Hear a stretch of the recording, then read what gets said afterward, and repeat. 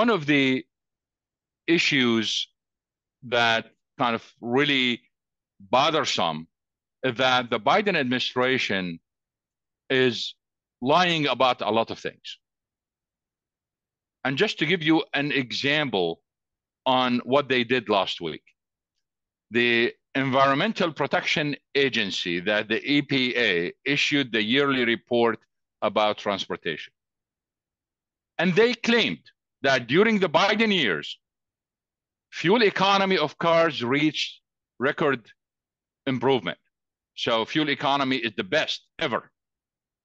And the emissions from cars are the lowest ever, based on that fuel economy number. This is a lie. And the reason why, because for 50 years, when we talk about fuel economy, we are talking about the amount of gasoline or diesel used per mile. All of a sudden, they inserted electric vehicles in the numbers. And of course, when you divide on an average, all the numbers will go down. But if you take electric vehicles out, you see that the fuel efficiency being flat for the last 7 years and emissions being flat. So there was no improvement. This was a lie by inserting the electric vehicles. There is no way, no one in his right mind will accept the idea of inserting the electric vehicles to do those calculations. And how do you calculate electricity and compare it to gasoline? Because one of the issues we have, and this is kind of funny, I don't want to get technical here, but the idea is they used the amount of electricity used in the battery of the car. But if you go back to the source and look at the electricity wasted until it gets to the car, the whole calculation changes. Where is the irony? The irony here is when you apply that to oil, it's exactly the opposite. If you put 1,000 barrels of crude in a refinery, you get more than 1,000 barrels out of the refinery. You get an increase of the volume because everything gets lighter. While in electricity, it's exactly the opposite. So the whole calculations are fake. And this is just an example of this. Then you look at how the media and politicians are reporting renewable energy. They always talk about capacity. They don't talk about the actual generation.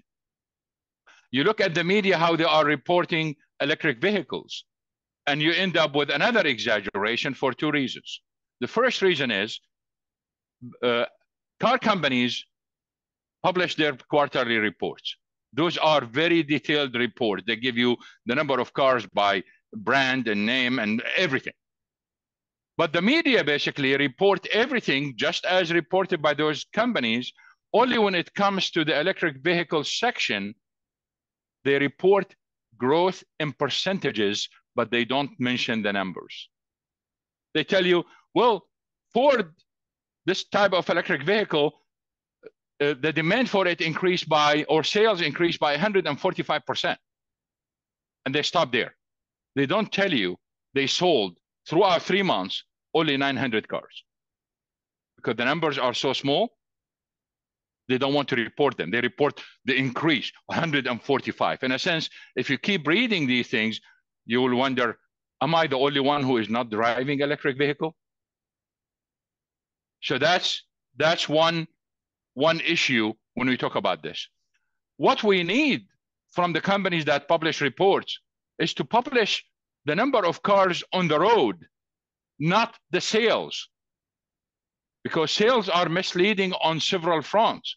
We have forests right now of electric vehicles that's been idle, and they are in hundreds of thousands, whether in China or in Europe. And those are counted as sales, and they are still being counted as a reason for decline in oil demand. But they've been there idle for 3 years. The other final issue on electric vehicles is that insurance is going through the roof. The most expensive insurance right now is on electric vehicles. Some of the insurance premiums per year is about $8,000 because when they are involved in accidents, the cost of repair is extremely high. That's why we are seeing now a shift to hybrid. And I strongly believe that the future is for hybrid, not for electric. And therefore, the demand, the current expectations or the current forecasts for oil demand are way lower than reality. And that's why I am bullish on oil in the long term. It makes so much sense. I just wanted to add one thing on the transportation because I saw you also mentioned it that have you seen the perfect balance sheet in terms of now we're discussing deep sea mining to get all the minerals needed for batteries. Then you have the weight problem. So the car is so much heavier that has a second, a third order consequence. Have you seen people like fully getting the full picture in the balance sheet, or is that just never going to happen because of the narrative? In 2017, I mentioned that at a conference. And I am supposed to reappear again as a speaker in that conference. After I mentioned the issue of the weight, they canceled me. They don't want to talk about it. And the reason why, for people to understand the difference between two cars, one electric and a similar one that's gasoline, could add up to 1 ton. Okay. So imagine this. Roads are, if all cars basically are going to be heavier by 1 ton or more, we are going to have more wear and tear on roads. And roads are made of asphalt or cement. Both of them depend heavily on fossil fuel.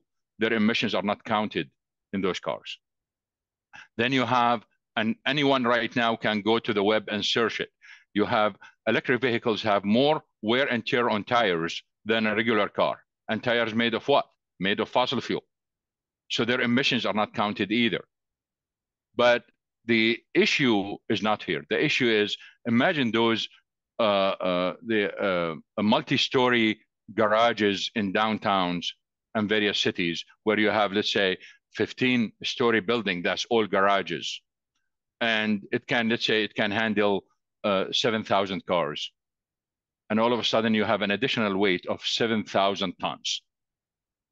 And what's going to happen to those buildings? Okay, so these are really big issues that we need to deal with. In addition to other issues, right now we have almost 17 states, if my memory serves me right, 17 states in the United States that impose additional taxes on electric vehicles to compensate for the loss of gasoline tax. The gasoline tax in many states are used to maintain roads and bridges. So they are imposing those taxes. Some states and some other countries are thinking seriously about shifting to mileage tax. A mileage tax, basically, regardless of your car, whether it's electric or not, you have to pay on per mile case, although we might end up with several lawsuits, especially in the United States, regarding privacy, because the only way they can measure that is to monitor you, and that leads to major privacy issues. So we have the replacement of gasoline taxes is a big issue. And then we have those batteries that are going to wear out over time. And as we mentioned, those are very big, massive batteries with toxic materials. Some people brag about, oh, recycling. Well, if recycling is good, why they are getting government subsidies on one hand? And the other issue is the technology of batteries have not stabilized yet. It's not standard yet. So why I have to invest $50 million on a recycling project to extract certain materials, only to find out that Tesla and others changed their technology, and my technology now, my recycling technology, is useless. So that's why we are seeing less, or we are not seeing massive investment in recycling, simply because that technology is not stable yet.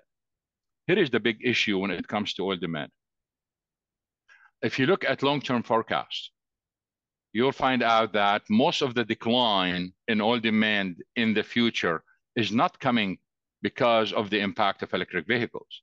It's coming out of the fuel efficiency or fuel economy in gasoline and diesel vehicles. So we are talking about 8 to 12 million barrels by 2045 that we will lose because of that. Where is the problem?